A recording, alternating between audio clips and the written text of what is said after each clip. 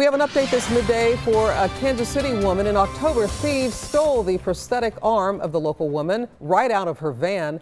The bionic device cost around $127,000 to replace, and Carmona simply did not have the insurance to cover that. To show the world what I looked at without my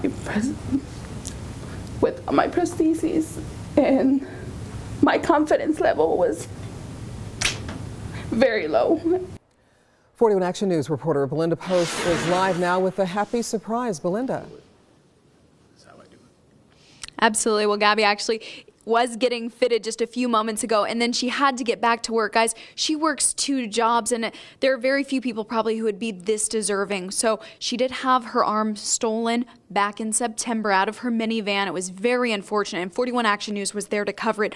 But here, she is going home with 2 hands. This one's for more articulate movements, and this one's for more robust things, like if she has to carry things. Well, one of the people helping all of this come together is Dr. Julian Wells. In fact, he's a prosthetist here at Advanced Arm Dynamics. So kind of talk about all of the moving parts that really are helping these things come to Gabby. Yeah, so there's many.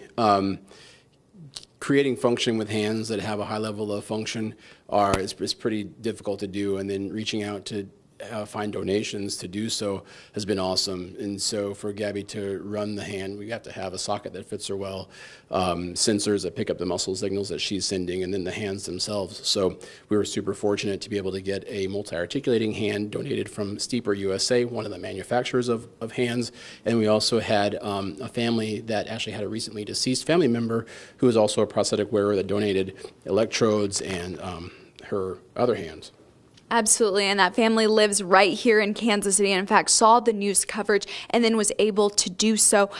Gabby says that this is all like a dream coming true. She says one thing she didn't want to happen when this was stolen out of her vehicle. She didn't want it to make her bitter. She wanted to keep moving. That's exactly what she's done. She continues her work at the domestic violence shelter as well as going school to school. Reporting live in Overland Park, Belinda Post, 41 Action News.